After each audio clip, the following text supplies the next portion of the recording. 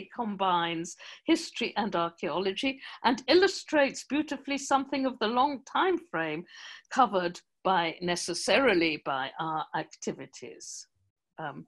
The title, which you can see, Time Thinking, Archaeology and the Battle of Hattin.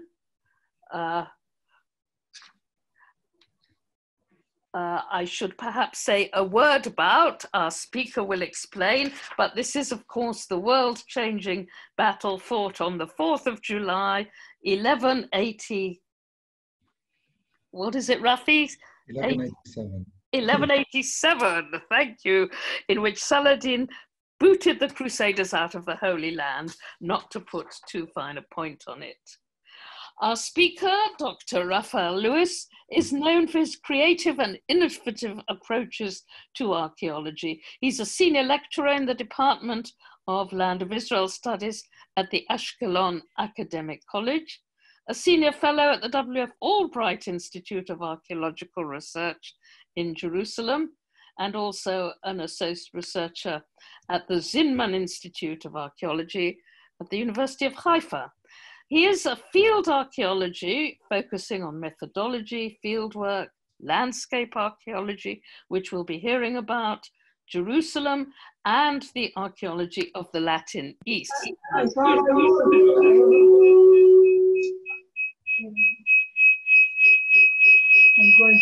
That, I trust, is not me emanating. No. Maybe it's Saladin. Okay, start watching, you'll see. It is. No, it's more like the Crusaders, isn't it? He directs several projects. The battle had started. The battle has started. Conflict always. I won't list them all, but they include the Landscape of Hattin Archaeological Project, and he is has been a co-director on the Mount Zion Excavations Project, which our previous speaker, Shimon Gibson, directs. Pleased to see him here today, and with which the Society has been closely linked over the years, one way and another. He's published a number of interesting and important articles, and continues to publish widely. And so it's with great pleasure that I introduce Rafi Lewis to speak to us on the Battle of Hattin. Well, thank you very much, Tessa, for this wonderful introduction. And also, if I already say many thanks to Anthony and to Sheila for all their help in the last few weeks for making this really happen. Well, I would like to start with a very interesting description of by the French traveler Victor Guérin after one of his visits to the Horns of Hattin, to the volcano of the Horns of Hattin in the mid 1870s. So this is how he describes it quite plastically. A year after the end of this decisive battle, the hill of Hattin and its plain were still marked by the defeat. In every step made, human bones were crushed. Even today, after many hundreds of years, I was told by the people of Hattin, the village of course, that the blade of their plow often cuts through human bones that originate, no doubt, in the terrible massacre that occurred on those plains, cursed in Christian memory. So, very dramatic description made by Victor Guérin that we've probably all heard about, raises a few main questions regarding the battlefield that we're going to talk about. And those quite provoked questions are as follows. First of all, the first question is about the memory of the historical event. Is it possible that the people of Hattin, the village of Hattin, which Victor Guérin is visiting or meeting in the 19th century, have a real memory? How strong is the memory that those people have, taking into account that they are probably not the descendants of the people who actually witnessed the battlefield from the first place? So this is one question about that. This description is is provoking. Another question is related to the archaeology of the historical event. Guerin wasn't the only person who was visiting the plain of Hattin. You can see here in a 19th century photograph, 1950s actually, from the mid-1950s photograph of the plain of Hattin. Many people have visited the plain of Hattin, but where is the archaeology? If we're talking about a battlefield, an event which hundreds of people have died in, which have was the clash between great forces of great numbers of men, how come that no arrowheads, no spearheads, pieces of arms and armor never surfaced and never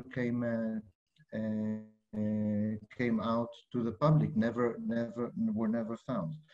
And this drove me many years ago, I think after I was visiting with a very good tourist guide, actually, the battlefield, I was actually thought to myself, well, we have very interesting historical story that I will tell you about briefly, but where is the archaeology? How do we find the archaeology? How do we find the archaeology of an event which lasted about a day and a half in total, and over an area of about 30 kilometers? How do we find the material culture, the archaeology of such an event? So, as you know, in the Levant, there is no shortage of conflicts from different scales, different characters, different periods. Some of them are more modern than the others. A good number of those conflicts were actually studied and researched by archaeologists over the year, but there is one common denominator for all of those conflicts altogether, which were studied archaeologically, and this is the fact that in one way or another, they are related to urban settings or to an urbanic archaeological site. We can say this about, for instance, the Assyrian siege of Lachish, the well-known Assyrian siege. We have it from the forces, from our sources, and we also have the archaeological studies about it. The same thing about the different siege operations that were taking place during the Great Revolt against the Romans, including the one that you see here on the bottom right, and of course the hideout complexes, very famous and with a very interesting debate on whether those all belong to the Bar Kokhba revolt of 132, or some of them may be already related to the earlier event of the Great Revolt against the Romans. And so those were studied archaeologically, but all of them are actually related in one way or another to a site, to a built site, to an urban site, or to a human settlement. There is one kind of conflict that was never studied archaeologically, and funny enough, you know, we are in Israel, where maybe we can nickname our land the land of conflicts. We have conflicts all around us from different periods, as I said, but no battlefield was ever archaeologically examined in a good way. And when I decided to start on my PhD studies back in 2006, this struck me, together with Gibson. Actually, Shimon Gibson was present here, who actually pointed me to that absence in research. He said, "Listen, there's so many battlefields here. What about studying them?" So I decided to go for it and to try to find the material signature of battlefields. And specifically, because I was the first one to do so, I chose a battlefield which really interested me, and that was the battlefield of Hattin, which I'm going to talk about today. So this is a little bit of background. Now, I would really like to dedicate this lecture to the memory of a very good friend, an excellent scholar, the person probably with the best sense and witty sense of humor I've ever known, and also in many ways was one of my mentors. This is Dr. Nick Slope, who passed away. He was part of our Manzan team, and we all miss him and really cherish his memory. So this is for Nick. You can see Nick here in the bottom two photographs. We went together during one of the years. We joined the reenactment of the Battle of Hattin, and lucky enough, there was a television crew over there who, as I told them, listen, you have one of the world expert on archaeology and on the archaeological and the history of Nelson and battlefields. You should talk to the guy, and I think he really enjoyed the interview that they did with him. So this is Nick Slope being interviewed on the battlefield of Hattin, and you can see the reenactors in the background. Two of them are getting into their Peugeot 205, I think. Anyhow, so a little bit about the historical background, and I'll do this very briefly because we want to get to the archaeology. And if we focus only on the historical sources and all the different people and actions which happened, we will never get to it because we have a very limited time frame today. Well, the Hattin campaign was part of the Jihad war, basically declared on the Latin Kingdom of Jerusalem after Jerusalem was taken by the Crusader on July 15, 1099, at the end of the First Crusade, after 5 weeks of siege, which you've actually heard about, or many of you have heard about from the previous lecture given by Professor Shimon Gibson. And we're talking about the battlefield itself, and this is a little map that I've made, which is based on a previous study that was made by Benjamin Zev Kedar of the battlefield. You can see that we're talking about a huge area. We're talking about an area of over 30 kilometers. The battlefield, we're not talking about a specific field, but actually the battlefield was a battle in motion, something which started way in the central Galilee, but by the springs of Sephori, that you can see over here, throughout the valley of Turan. This is the first day of the battle. Then encampment that was opened by today's Golani Junction and an old seasonal pool known as the Pool of Maskana during the 3rd of July evening. And then the rest of the battle, which occurred on the 4th of July, 1187, happened along the road to Tiberias and ended by the volcanic hill known as the Horns of Hattin. The forces of the Latin Kingdom of Jerusalem started gathering in the springs of Sephori, where you have an abundance of water, and also you can protect your horses there very easily with the hills around. This was the traditional encampment site of the Latin Kingdom of Jerusalem. Every time there was a provocation that came from at the northern sector or the northern area of the country, this is where they would gather.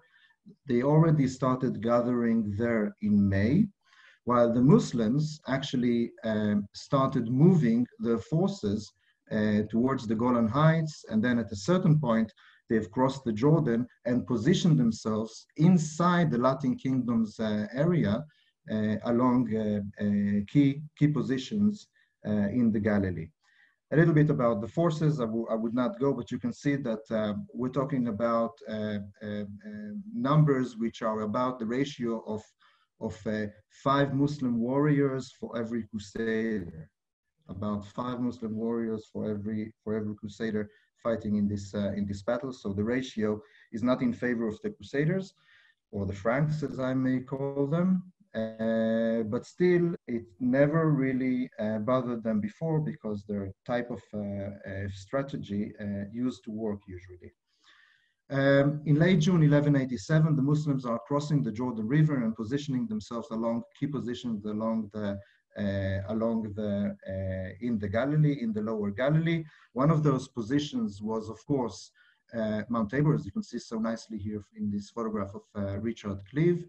Salah ad-Din is trying to draw out the Crusaders from the springs of Sephori. He's trying to bring them out into the open field.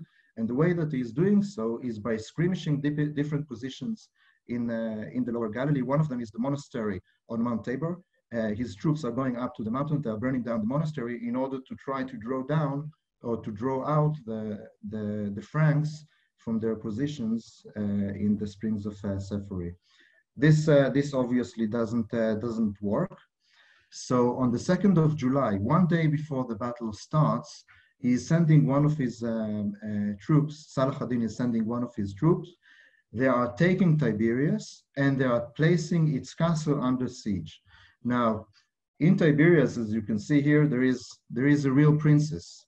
There is a real Frankish princess. Her name is Ashiv, and she is the wife of Raymond of Tripoli, who is also the prince of the Galilee. This is his land. This is the land under his domain, and his wife is under siege now by Saladin's troops in Tiberias. Now, the King Gideluzinian, Ashiv's husband, Raymond of Tripoli, they are all now in Sepphoris, and they have to decide on whether to march on Tiberias to answer the provocation that was made by Salah ad-Din, or to stay in the springs of Sepphoris where they have water, where they can actually do their strategic or do their fighting attack techniques in the best way. And the provocation caused the Franks at the end on the night on the 2nd of July 1187. At the beginning of the night, there was a quarrel basically in the camp, in the Crusader camp. In the beginning, a decision was made to stay at the springs of Sepphoris, but after the head of the Templar, Gerard de Ritfort, convinced the king to march on Tiberias, on the very early in the morning of July 3rd, the Franks started marching towards Tiberias from the springs of Sepphoris. The Frankish forces started moving on very early in the morning, probably. When they reached the valley of Turan, which is just to the northeast of the springs of Sepphoris, the Muslims began to skirmishing them with endless attacks by the mounted archers. The march was very slow. It was a very hot day in July. Not many water sources along the way, if any at all. And the Franks moved basically in 3 different groups.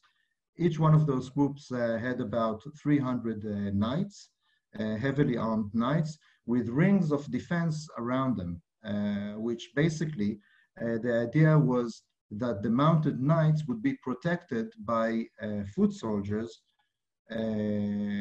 usually with archers and spears, that would withdraw the Muslims, or the Muslims with their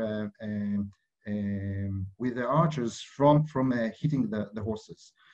Men at that time were well protected by 4 layers of armor, basically, but horses were not.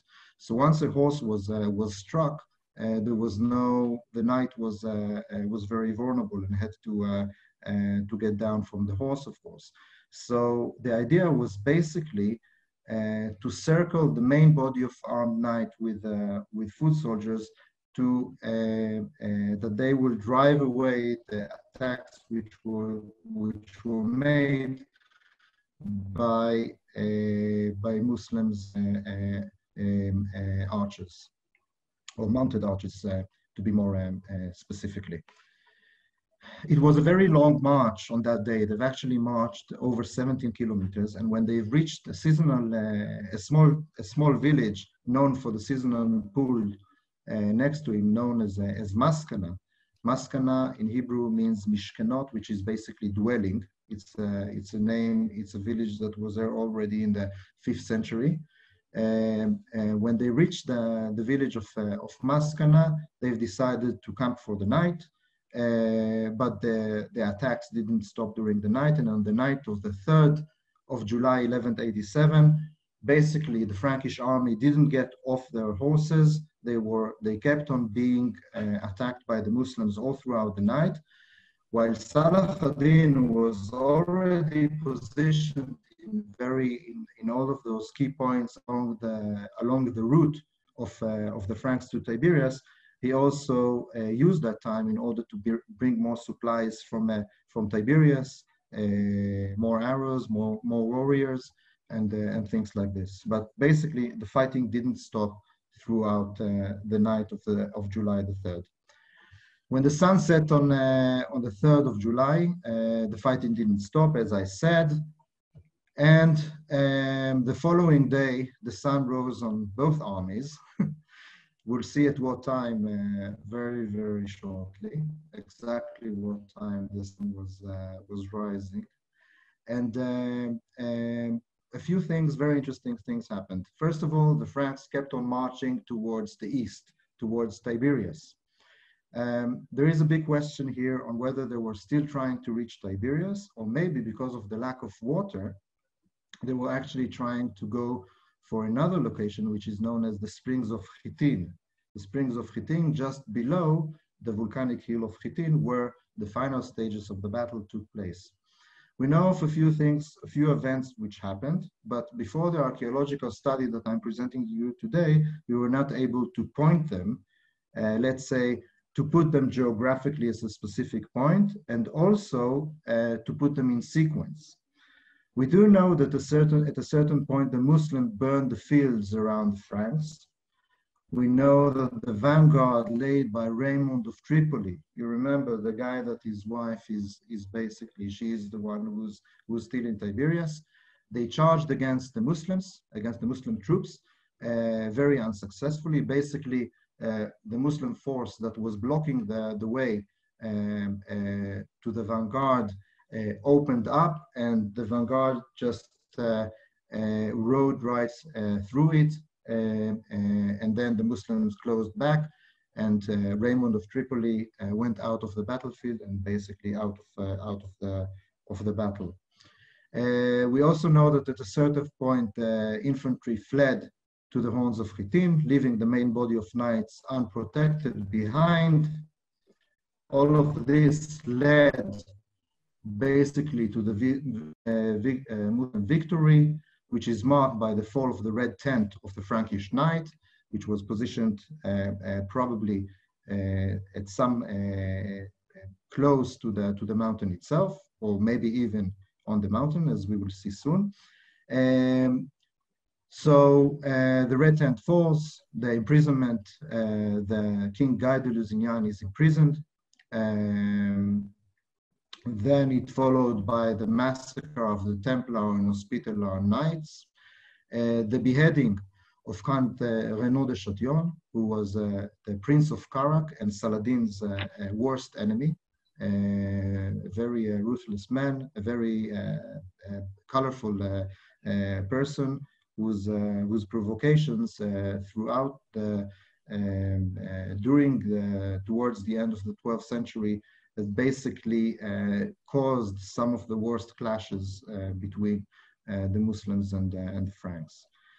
And finally, and maybe the most important, at least for the Christian world, and the catastrophe which basically led to the Third Crusade, was the capture of the relic of the True Cross. As you can see in this image below, and the one that was so kindly also posted on the advertisement for this lecture earlier, as it was drawn by Matthew Paris, an English monk in the middle of the 13th century, so almost 100 years after the event itself, but still a very interesting illustration of the capture of the True Cross. The total defeat of the Franks by the horns of Hattin on the fields that you see in front of you had led to the fall of the Latin Kingdom of Jerusalem, and basically was the main initiative for the Third Crusade. But that's a different story for another lecture, or even more than one. So this was a little bit of the historical background for those of you who are not familiar. I'm sorry, it was very, very short and very sort of like only the highlights of the main events. Now I would like to ask some questions which are related more to the archaeology of the whole thing. So the written sources on the Battle of Hattin were studied quite extensively, and luckily enough, we have first eye witnesses or evidence of people who were actually in the battlefield itself from both sides, from both the Frankish side and the Muslim sides, and those people actually wrote letters and documents which gave us a witness, a good witness of the events, and those were studied quite extensively by Praver, by Kerdar, by many different scholars. But the battlefield itself, as I told you earlier, was never studied. So, how does one study a battlefield? And this is it's sort of an open question, but because of the format, I will try to answer it myself. Is it enough to go to a battlefield with a good metal detector and a good geographic information system to find the arrowheads, or to try to locate the arrowheads and to put them in on a good map? Would this be enough? Or is it a little bit more complicated? Taking into account a few questions. Is a battlefield an archaeological site? How do you define the limits of such a battlefield? And as I told you, the battlefield of Hattin actually took over an area of 30 kilometers. 30 kilometers by 10 kilometers. That's a huge area. What are the boundaries of such site? How does one study archaeologically a siteless or dispersed sites? And basically what we're trying to do here is to find the material remains of a catastrophe, or maybe of a destruction. Usually in archaeological sites, or in urban archaeological sites, we have the destruction layer. We can find the destruction layer of the siege of Sancheriv of Lachish, and then say this is basically the archaeological layer which is related to that specific point of time in human history. How do you do it on an open field? How do you do it on an open field when a battlefield is a very dynamic kind of environment? People went back to plowing those fields very shortly after the battle ended. How do you do this? How do you actually do this? And even more interestingly, and here I'm coming to this word that I was using of time thinking in archaeology. How actually, and this is something that was first raised by the father of landscape archaeology, O.G.S. Crawford. He was basically saying that archaeology is if you're dealing with time thinking. Usually archaeologists are dealing with periods, and we're very lucky to be able to differentiate in our site like Mount Zion excavations. If we are managing to differentiate between the early Roman period and the middle Roman period, we're very happy about it. How do one find a specific day in the history of humans, a specific day in human duration? And how do you do it when you don't have a destruction layer? When you don't have a destruction layer, such as the one that I've been excavating with my fellow friends from the Mount Zion expedition in Jerusalem. So how does one do it in an open field? Well, archaeology of conflicts, also known as battlefield archaeology, is a research discipline which was developed from landscape archaeology, and some of you are probably familiar with the works of people from the University of Glasgow, such as Tony Pollard and Ian Banks, or the works which were conducted by Doug Scott on the Battle of Little Bighorn in the States.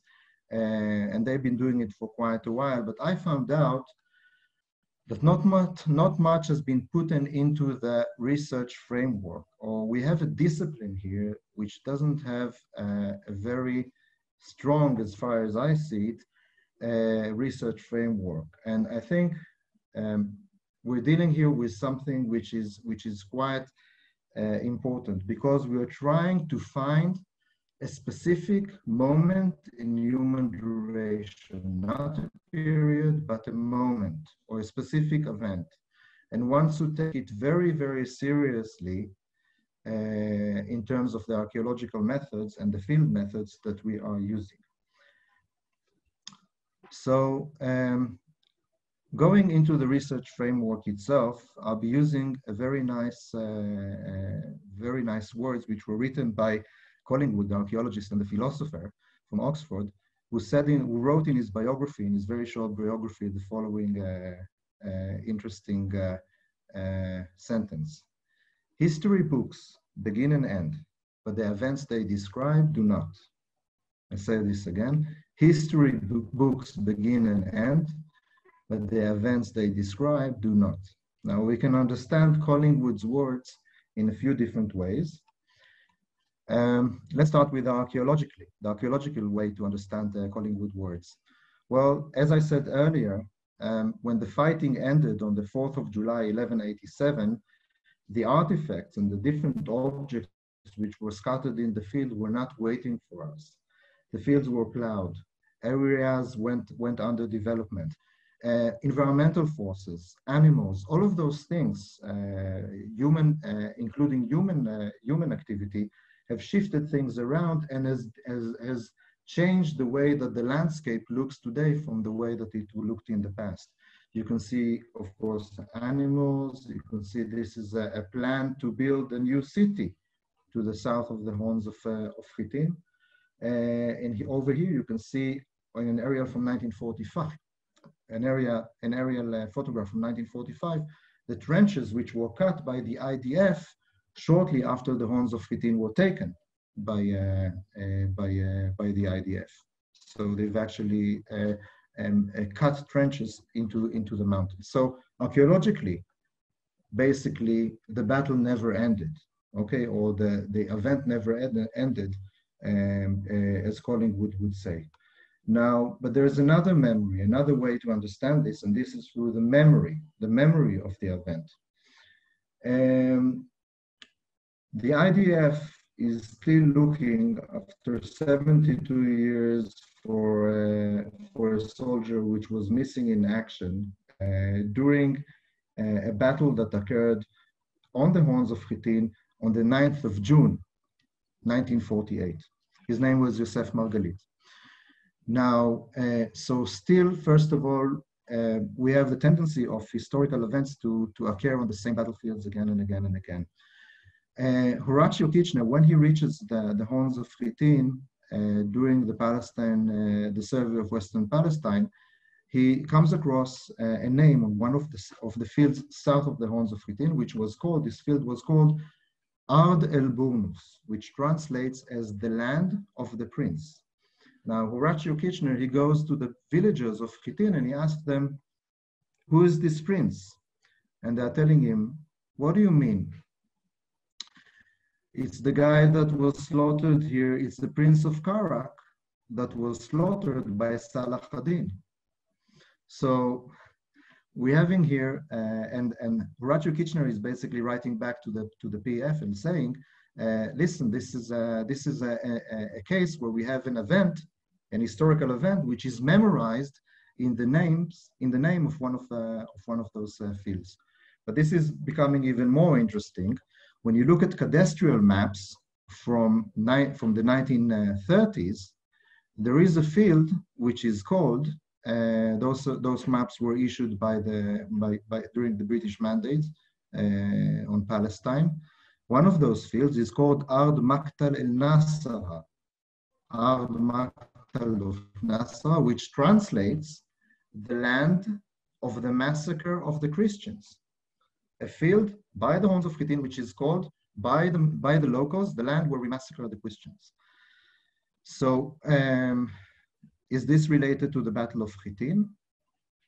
I can tell you that it's a little bit problematic because specifically on that field, we are also finding the remains of another battle, a battle of Nazareth, the Battle of Nazareth from April 1799. The Battle of Nazareth of Napoleon occurred on the same field.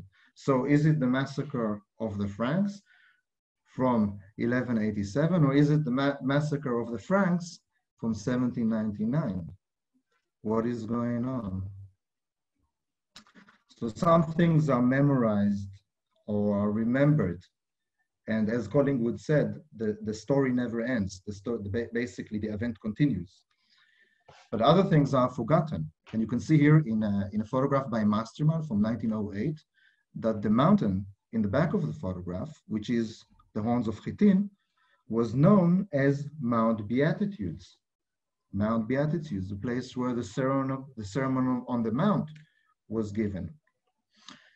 Now, today, if you get on a tourist bus, the bus will take you to the northern part of the Sea of Galilee and not to the horns of Hattin. What is going on? Do we have a case here where a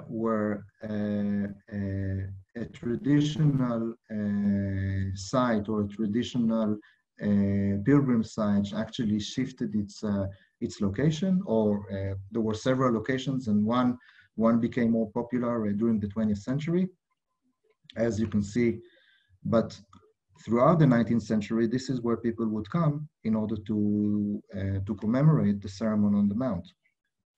Is it because people understand more and more that one of the catastrophes of the Christian world happened on the same fields where Jesus gave one of his most important sermons?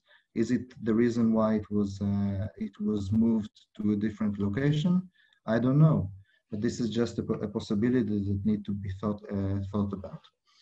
So coming to the end of this whole idea, what I'm trying to say here, that when we're researching a battlefield, we have to look at things which are related to archaeology, to memory. But basically, before we start researching the material evidence or the archaeological evidence, we have to build it on two other layers. The second layer, the first layer would be the environmental evidence or the structural evidence. On this, we put the written evidence, and the third kind of source of information that we have is actually the archaeology.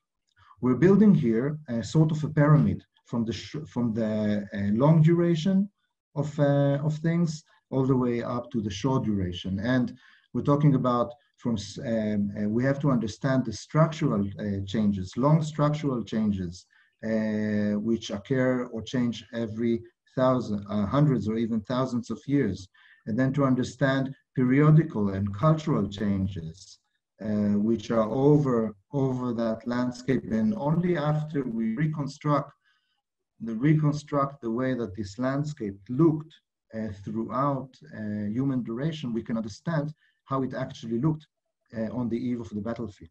This is a very long work, which in order to do so, we need to use many tools, which I will describe to you very shortly. But we have to do that in order to get finally to the top of the pyramid, and really to understand, if we want to know that with the arrowhead that we're finding is actually in its right place, okay, and wasn't moved with a bulldozer or by plowing or something like this. We have to reconstruct the landscape and to understand all the different components, all the different features which were made by humans on this landscape. We have to take into account things which are not archaeological at all, things like sunlight and moonlight, okay? And here you have, as I promised you, you have a table of July 1187, and we can see exactly, and you can see here, I've actually, if you look over here, you can see when was the sunset and when was the moonrise on July 3rd. If we're talking about the time that, for instance, that the Franks are at the pool of Maskana, and they're encamping there throughout the night, and the Muslims keeps on attacking them throughout the night. We can see, for instance, that the sunset was at 6:50 p.m. and the moonrise was at about 14 past midnight.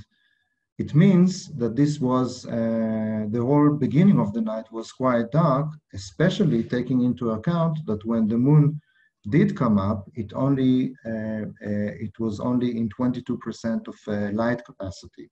So this is a very good night for dodging bullets or arrows in this case, but it would be not a very good night for horse riding, because it would be a very dark night.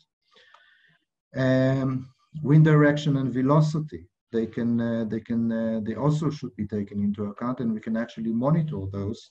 And those things don't change over great periods of time, which affects of course, dust, but also the range of different ballistic weapons, such as arrows. Humidity and relative humidity and temperature, also things that can be monitored on, and all of those things you can't really get to to the real truth, or to historical truth, but understanding those things or putting them into the pictures draws us a little bit closer to the relative truth, or to the truth of what actually happened during the events. And therefore, the historical description is not enough. We have to take into account also environmental aspects, such as the ones that I've just shown. Our main tool of research is landscape archaeology. In landscape archaeology, we're abandoning the site-orientated approach, which is very popular in Israel.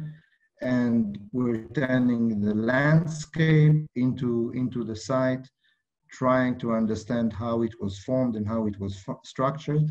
This would allow us to understand or to find anomalies in the landscape, and anomalies in the landscape, such as the ones that you see here on the northern peak of the Horns of Hattin. They are the ones who are bringing us to very interesting points, including one of them. You can see this open area over here, which might have been used. This is a result of stone clearing, maybe for positioning a tent at some point. Historical photography, such as the photograph you have here from the 1890s, which led to the finding of, during the research of an Iron Age site from the 12th century BC, which I'm excavating currently with my wife, and with the great support of Shirley and Ron Vanderham, who are hearing us today. I will say a few words about this site towards the end of the section, towards the end of the lecture. Now, with the time left for me, there isn't much. I would like to show you the actual archaeology of the Battle of Hattin, starting with the Spring of Sephiri itself. And in about a month's time, an article will come out about the archaeology of the Sephiri encampment. I was lucky enough to join a big project of the Israeli Antiquities Authority after they heard one of my lectures about, I was talking there about horseshoes, and they told me, listen, Rafi, we have so many horseshoes and horseshoe nails at the Springs of Sephiri. Why don't you join us for this study? And what we found there, together with the two colleagues that you see here, Yaniv Milevsky and Nimrod Getzo from the Israeli Antiquities Authority, they were excavating a huge proto-historic site, and I was excavating on the top layer the first ever encampment or Crusader encampment that was ever to be excavated. So we're talking about the first time, just imagine how many Roman army camps we have that been excavated by archaeologists. This is the first one, the first encampment that was excavated from the time of the Crusades. And it's fascinating. We have over 500 artifacts which are spread along an area of about 920 meters. The project was a huge project. We're talking about millions of dollars that were invested in order to widen the road to Nazareth that you see over here. And what we found is an enormous amount of Frankish artifacts, including arrowheads, as you see here, horseshoes, a few coins of King Baldwin III, actually. And you can see that the position of those artifacts is very close to each other. We could actually show, we made a study of the different kind of horseshoes which were here. There were two main kind of horseshoes. One was locally made, and another one was made in Europe. A kind of horseshoe which is known, a horseshoe nail, which is known as a violin key horseshoe. You can see this is the violin key horseshoe nail. Over here, you understand why it's called the violin key. The closer we got to the spring house in Sephri, the more of the violin key type of horseshoe nails we had. And those violin horseshoe keys are coming from Europe. You can find them, they were excavating in France in many different medieval sites, and also in England itself. There's quite a big monograph about excavations, the horse and its equipment from excavations in London, and those violin key horseshoes were found in great numbers in London. So we have a European kind of horseshoe nail, which we found about 200 of those in the springs of Sephri, and this gives us a very good idea about, first of all, about the activity that was taking place in that encampment. And I told you they started gathering up. They started coming to Sephri already in May, about 2 months before the Battle of Hattin. They already started coming to the camp. And we can say that one of the main activities that they did in that encampment was actually shoeing horses. You don't want your horseshoe to fall throughout the battle, so they were just replacing the old horseshoe nails with new ones. And you can almost imagine where a specific horse was shoed, because of you can see how close the different artifacts were found one next to the other. This is, of course, taking into account stratigraphical things and also geomorphological studies related to the shifts of soil and things like this. But very, very interesting. We can almost say, due to the different kinds of artifacts, how they were actually camped. And we can see different groups which were camped along along the waterbed of the valley of Sephri. We can see different groups according to the different kind of horseshoes nails that they were using, and different kind of artifacts which were found in different locations. We can follow the artifacts, and here I'm bringing you to the plain of Hattin. This is the plain of Hattin. Basically, this is the modern Kibbutz Lavi. This is the school of Hodayot. Sorry for the Hebrew here. Here we have the horns of Hattin, and all of those are metal artifacts which were found along the way. And you can see a very high concentration over here. A few in the field, it's very hard to find them because of the plowing and all the different things that happened. But then you see another big concentration around the horns of Hattin, and this can give you an idea about the trail and the movement of the forces throughout the landscape. For instance, when they cross the watershed just next to between Kibbutz Lavi and Hodayot, this school over here, this is to represent the watershed. We found quite a few artifacts which might be related. You can see here, we didn't find a sword, but I did find this hand guard, as you can see over here, and this very interesting buckle with a heraldic symbol on it. You can see a crown over a shield, and a fleur-de-lis, which is upside down. And it could have been used mounted on basically on a belt, or maybe here in order to connect a sword to a chain. And you see it here.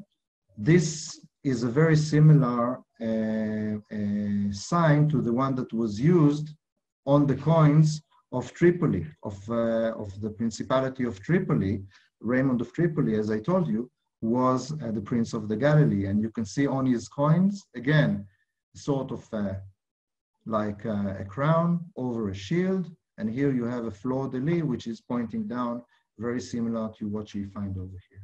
Now the question is, are those remains basically telling us that there was a hand-to-hand combat? And in a hand-to-hand combat, when you have the two forces clashing together, you will have all sorts of things ripping off. or falling apart, bits of metal flying over the place? Or on the other hand, was it due to the exhaustion of the Crusaders? At this point, they've just stripped themselves off from their clothing. So that's also a possibility. But we know that there was something very decisive was happening when they were crossing the watershed. Coins which are found just below the horns of Hattin itself,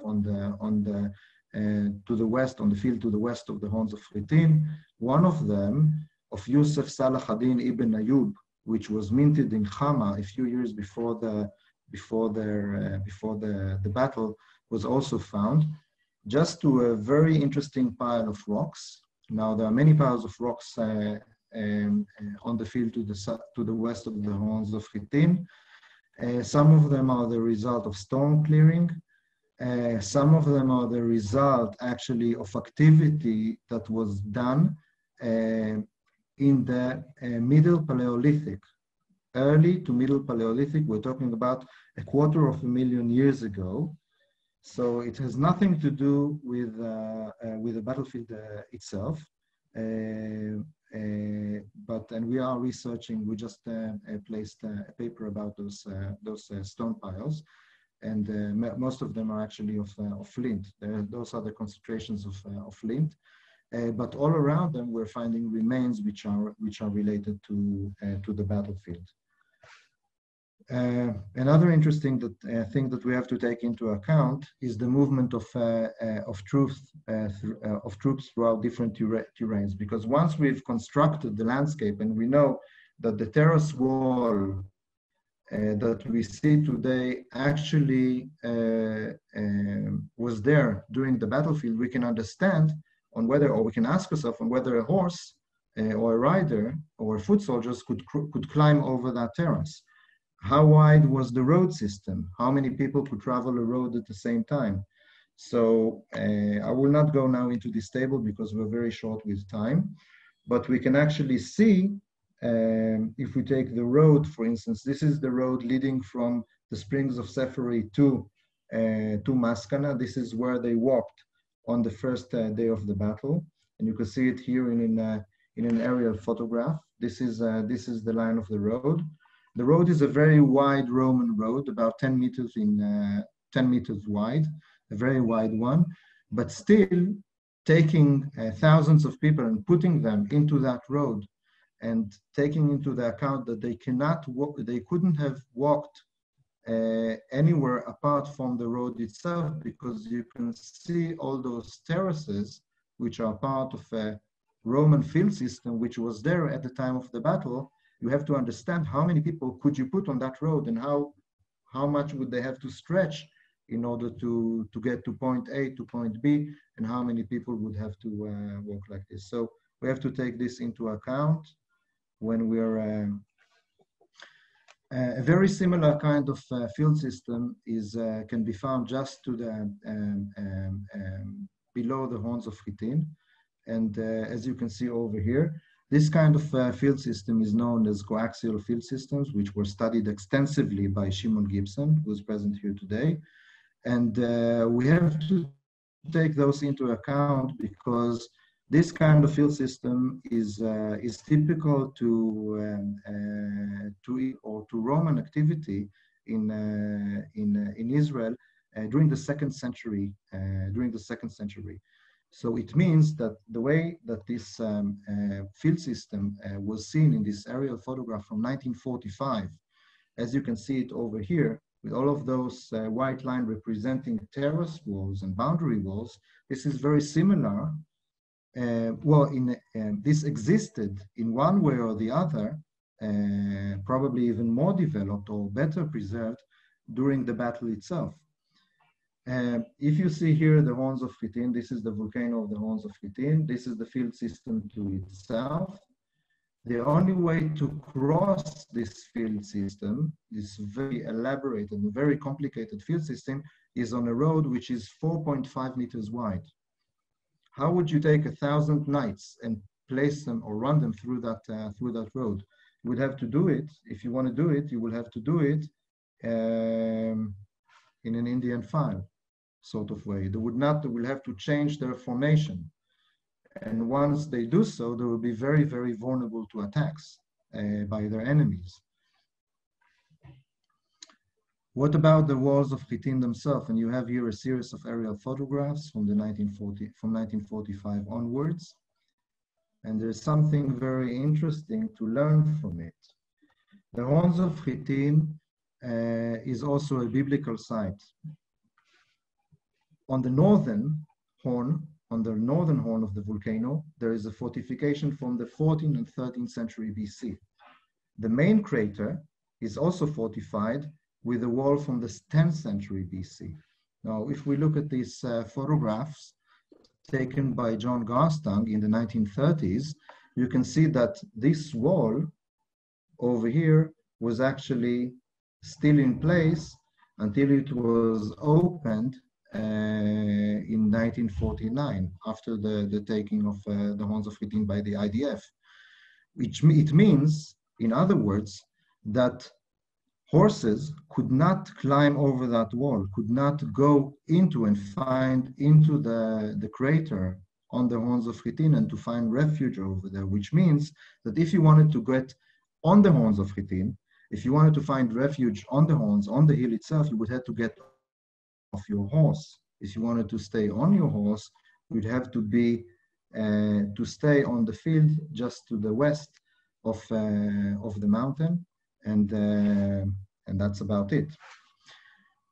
It all comes to one specific map that I would like to show you now, or a scenario of what really happened at the final stages of the battle. And what happened at the final stages of the battle, we have a very, very interesting description, which was given to us by Salah ad-Din's son, who was standing right next to him. He's describing it to the Salah ad-Din biographer, who wasn't present, but he's describing exactly what happened.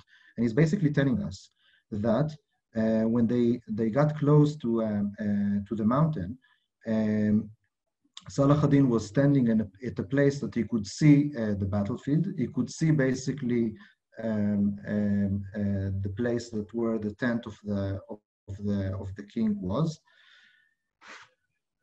The Crusaders moved forward, but what happened to them, and the reason why I basically have just I'll go backward. This is the plain of Hattin. I'll do a little bit of explanation here. This is the plain of Hattin. It's a flat area. At the end of it, there is the mountain. As we said, the mountain of Hattin wasn't approachable to horses. Only foot soldiers could climb up on this mountain. On the north, there are very, very steep slopes. We're talking about over 45 degrees of an angle. 45 degrees of an angle is not something that would bring a horse down safely if he doesn't have wings. So nobody can basically go down or escape from the plain of Hattin to the north because of those slopes. On the south, there is this very complicated field system, and the only way to bypass the horns of Hattin from the south is through this very, very narrow road, which goes between the terraces. So what happened is that the Franks were basically forced or moved towards the mountain, and they were stuck in the area between the mountain and the Muslim sources. Then at a certain point, the fields were set on fire. Now, the wind in summer at the horns of Hattin from 9 in the morning is always blowing from west to the east, which means that there is only a specific point in time where the Muslims could actually put the fields on fire. If they would do this at any point when the Franks were to the west of them, they would actually create a smoke screen that would cover a possible escape of the Franks. Once the Franks have crossed the point where Salah ad-Din was standing, they could, and to the east, they could put the fields on fire, and basically the wind, the smoke, the fire would go towards the east and would capture the Crusaders between the horns and Saladin's troops, and then basically just run them down and struck them against the hill. So this is the final stages of the battle, and this is almost where I'll be ending. I just want to tell you in one more minute, I'll take one more minute of your time to tell you about what we've been currently doing in the last 2 years. We've been excavating a fantastic site that was found accidentally while I was looking for the place where, or to the exact position where this wonderful photograph of, again, Mount Beatitudes, as he titled, was taken by one of the members of the Bonfils family. And I was looking for the exact point where this photograph was taken from, and I climbed those boulders. And this is a photograph that was taken by me, a lousy one, from the same, approximately the same angle. And while I was looking down at the boulders, I've noticed that I've actually climbed through a huge megalithic building. Huge building, which was 7.4 meters by 7.4 meters, which was built from megalithic stones, like real big stones. Some of them weigh over 7 tons. The site is just to the southeast of the horns of Hattin. It's called Khirbet El Kankuza. It's a small site, and this is how it looks. It's a fantastic location. And you can see the building over here. Very interesting features. There are a few standing stones. Some of them are white. All of this is basalt, but the standing stones are white. Over here, there is a rock-cut altar. There is a high place here behind. Very interesting site from the late Bronze Age and very early Iron Age site. And this is where I've been focusing my research in the last few years, together with my wife, Rona, who's also an archaeologist. This is where I'll end. There's still many things to study on the plain of Hattin regarding the historical event itself, and also other things which are related to other historical and archaeological periods to learn about. So thank you all very much. Thank you very much indeed, Rafi. Applause is understood. Those of you who are on air and want to do so, I will unmute. In fact, I'll unmute everyone, and then we can have some proper vigorous applause.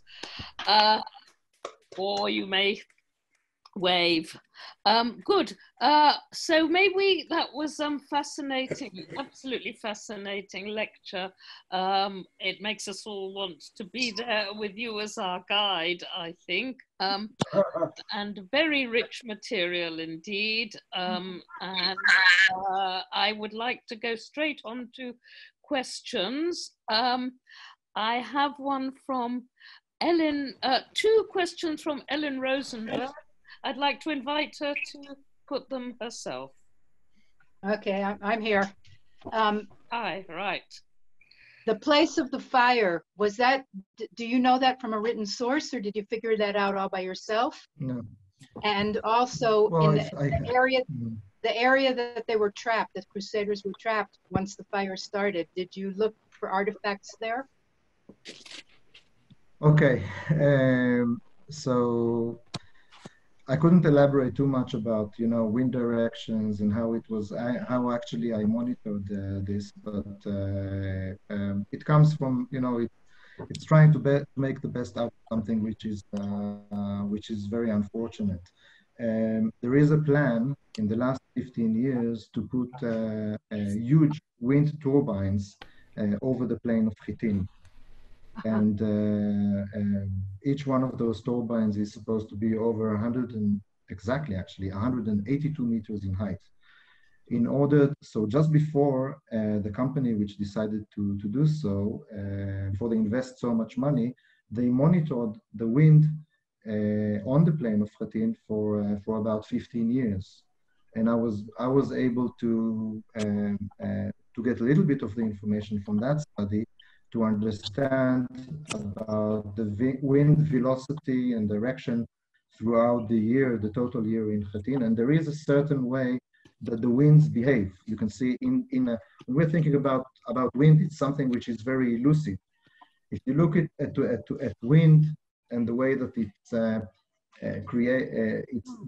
behaves over the long duration of time, you can actually see some sort of things which are consistent. So it's based on that, a little bit of logic, but still it's as good as the wind.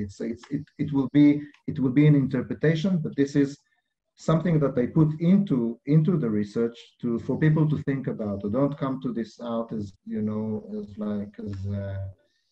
as an anchored fact, as something that really happened, because there are no sources which are actually talking about this. But it comes down from my understanding of the events.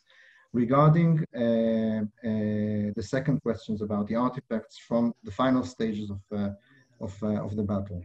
Well, we do have a few buckles, we have a few arrowheads, coins, things like this. The problem is that out of all of that final area, the plain of Hattin itself, only 15 dunams, which is about 5 acres, I think, of land, were left untouched. In the last 72 years, since Kibbutz Levi is there, there's been quite a lot of development. And this is something that took me some while to figure out. And only about 5 acres of the entire area were left untouched. And this is where you find the artifacts, in situ, without them being moved. Also in my study, I focused on the landscape reconstruction and not so much on the artifacts themselves. I have plenty of artifacts from the springs of Sephri to show that it can be done. But when it came to the battlefield itself, I thought it's much more important to understand if a road existed, if a specific stone wall, which is cutting it, existed at the time of the battle. And I thought that those features would give me a much better idea about the movement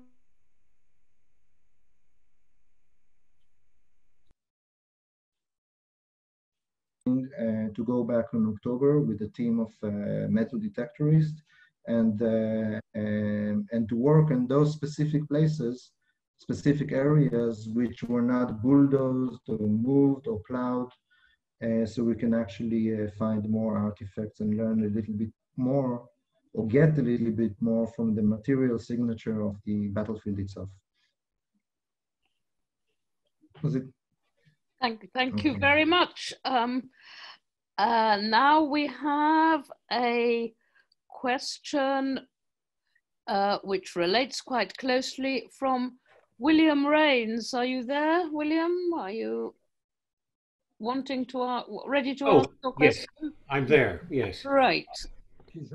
Thank you. It's quite common in ancient Roman battlefields and medieval ones for soldiers to bury valuables before a battle. Did that happen at Hattin, or was that impossible because it was conducted on the move, so to speak? Well, interestingly enough, I'll say two things in that account. We seem to have such activity which is done at the springs of Sephri. Interestingly enough, we're finding quite a lot of gilded artifacts, like hairpins and buckles and all sorts of things which were buried in the field or left behind. It's not the sort of thing that you would usually leave behind you because they were valuable. So this we find in the encampment. Interesting enough. Well, there is one buried treasure, which is might be like the treasures of all treasures, because one of the sources is basically telling us it's a Templar knight which survived the battle, and and he comes to at a certain point to the ruler of the Kingdom of Jerusalem, telling him that he managed to snatch from the Muslims, he managed to take back the relic of the true cross and to bury it in the fields of Hattin. Interestingly enough, they carry out an expedition to find that relic, to find that important relic. You can call it the first ever archaeological expedition in Israel. The problem was that it was done because the informer, they were, or the sergeant who was taking them to the battlefield, because it's interesting, the Templar knight who said that he buried the relic didn't know how to get to the battlefield. Already problematic. So they find a sergeant who took them there, but he took them on one condition. He took the Templar and another few warriors there on one condition, that they will only travel throughout the night and will only dig throughout the night, because they didn't want them to be discovered during the day. So it's an archaeological expedition which went to a place that couldn't be recognized by the person who was leading it, and was only excavated throughout the night. So it's a very unreliable source. Of course, they came back with empty-handed. So, and of course, I'm not looking for the relic of the true cross and the horns of Hattin, but it's a very interesting story on that account. Treasures. Aren't we all looking for treasures? Thank you. Thanks, Rafi. And again, quite a closely related question from Dudley. Are you there, Dudley? Dudley? Otherwise, I'll read his question. I can see him on the top right. Can you see him? Can he hear us? Yeah. No? All right. Dudley, I think I've unmuted everybody as far as I know. Dudley is muted. Oh, now he's on. Hello, can you hear me now? Right. Yes, I can. I think Rafael can as well. Yes. Right. You mentioned the artifacts which have been distributed by ploughing and were hard to find. What I want to know, was the ploughing mainly the one immediately afterwards, the medieval, or was it modern ploughing? And the second part is, are battlefield artifacts less liable to damage by ploughing than on modern sites such as the burial? I would imagine they could be less vulnerable to ploughing damage if they're small items which would be just tossed around rather than damaged. Yeah, so you're definitely right about that aspect, because if we were looking for metal artifacts, they will not be damaged much by the ploughing, but they will just be moved around. For me, it was interesting and it was important to find things in situ. So for me, a place that was ploughed is basically problematic. I can see specific places on the plain of Hattin which were not ploughed at all. Okay, those who were ploughed already in antiquity. Actually, the modern ploughing taking place on the fields of Hattin today is less destructive than the traditional ploughing. The reason is because Kibbutz Levi is using a very interesting and very advanced kind of ploughing in order not to make the soil, which is very clayish, the basalt soil is very clayish, there's a very thin layer of soil over the bedrock. So in order not to turn it too much, so during the winter, basically the soil will be washed off from their fields. What they are doing, they are basically shooting the grains into the ground.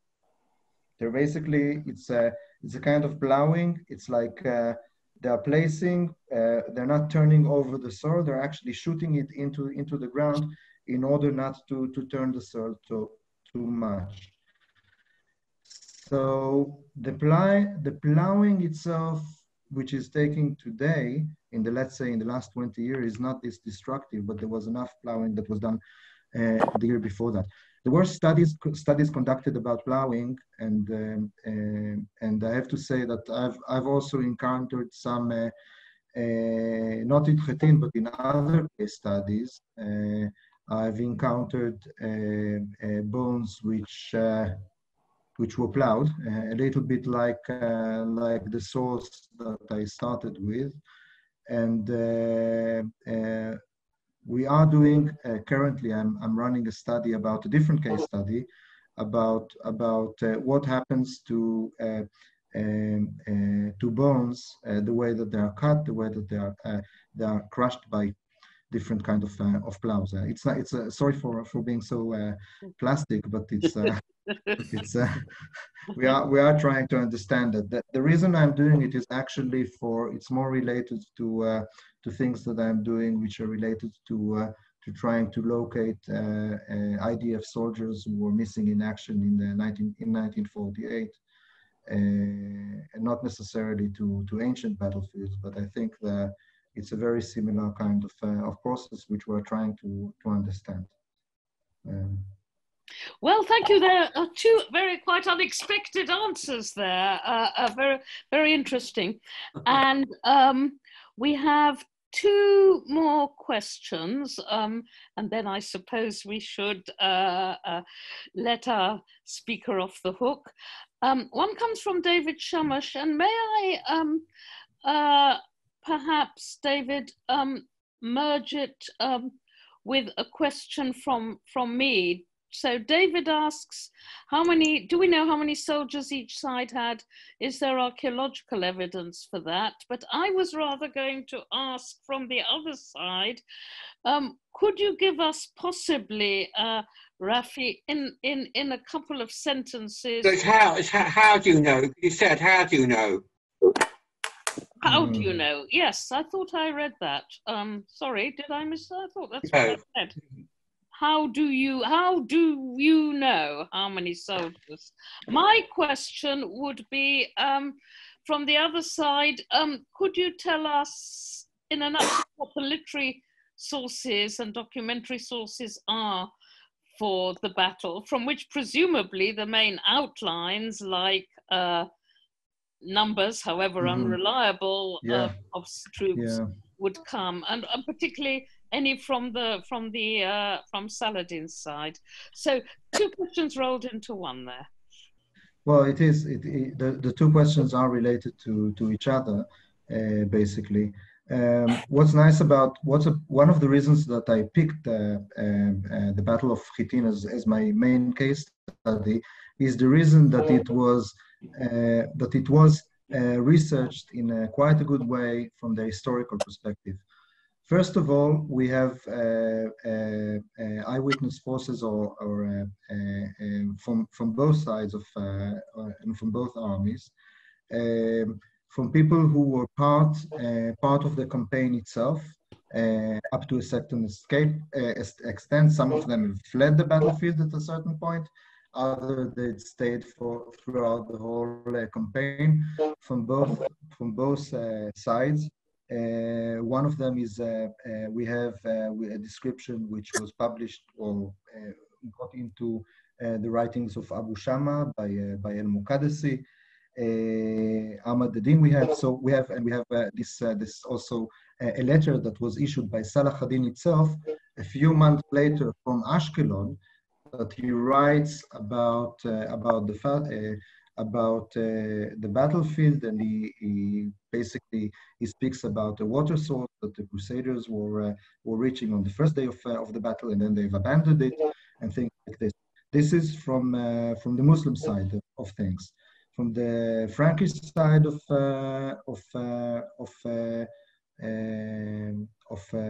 those sources, we have a letter that was sent to the head of the hospitallers in Italy about a month after the action, which describes the battle. We have another source of one of the soldiers, or one of the knights who fled the battlefield after the first day, was part of the rear guard.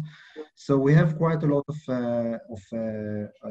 written evidence, which gives us the basic idea of what what really happened there. All I had to do is to put in the environmental and archaeological issues, and to try to understand the sources through them.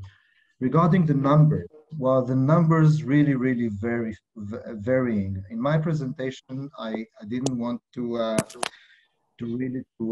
mix things up, so I've been a little bit minimalistic. Okay, I've been a little bit minimalistic. I was talking about there is an agreeable number of warriors, because we know from other sources and from other studies which were conducted about the latter kingdom of Jerusalem, that in total, when everybody came to the battlefield, they had around 1,200 knights, armed knights. So this is a sort of a fixed number, which is based not just on the sources on the battle itself, but also on other events. We know how many knights were under the king himself, how many were for the Hospitallers, the Templars. We can make a sort of we have an idea about this.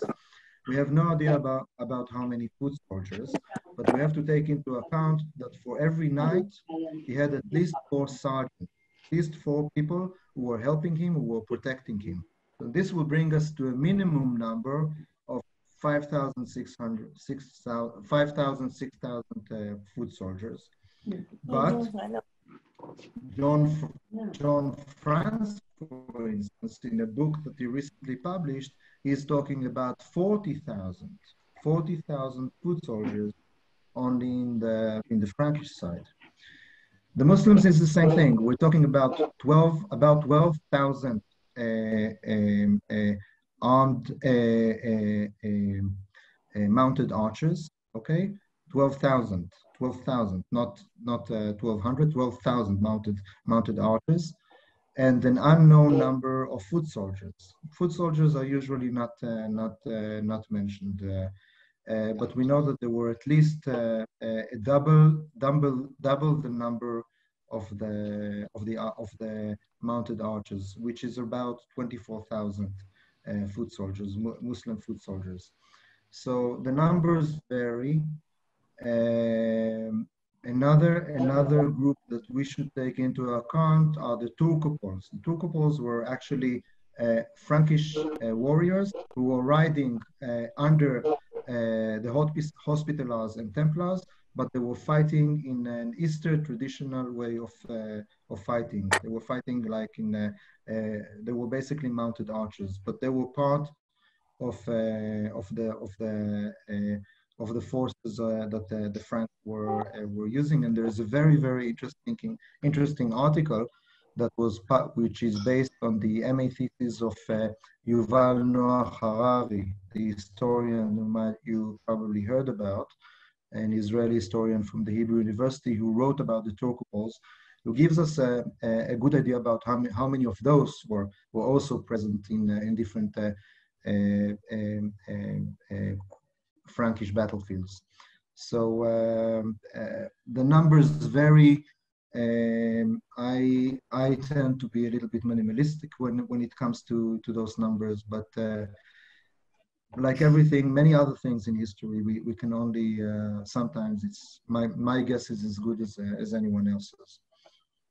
Well, thank you. So that's really important. So we can take away from that, A, that there are all sorts of bits of evidence in the rich source material for this battle. B, that quite a lot of work has been done on making appropriate deductions. And so C, that while your figures are by no means certain, they are